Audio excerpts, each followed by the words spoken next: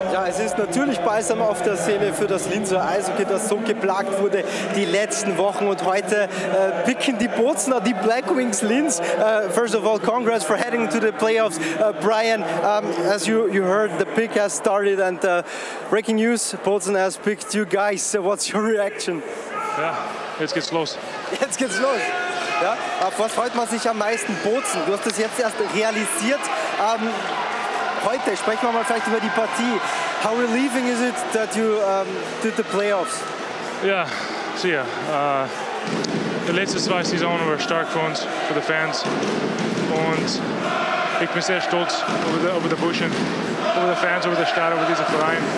Weil wir haben gekämpft diese Saison und ja, wir sind in den Playoffs.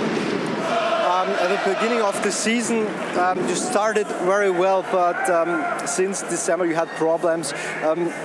How do you look back on the regular season, on the pre-playoffs? Satisfied with the way you made? Am Anfang der Saison haben wir gut gespielt, hat hart gespielt, sehr einfach. Und dann nach Weihnachten wir hatten ein bisschen Problem. Und ja, wir finden unseren Weg für die letzten 2 Monate und in diese Pre-Playoffs, wir haben hart gespielt, stark, einfach und ja, das ist unser Spiel und wir müssen bringen das in die Playoffs. Du hast angesprochen, gegen Bozen, jetzt geht's los. Einen Tag Zeit als Vorbereitung, das ist nicht viel Zeit. Trotzdem aus deiner Sicht, ihr seid in Schwung. Vorteil, Nachteil? Ja, das ist so. Das ist so.